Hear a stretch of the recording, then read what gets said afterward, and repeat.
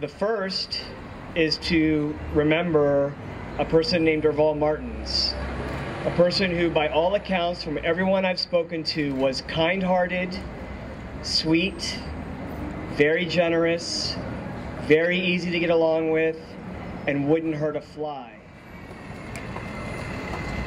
Hello everyone.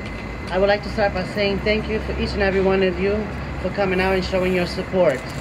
On December 16, 2008, my twin brother was shot and killed while walking home after leaving his friends on 17th Street.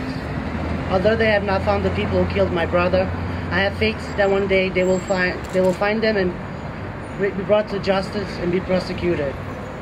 I'm here today this evening to raise awareness about the safety of everyone who lives in the District of Columbia, especially the gay community.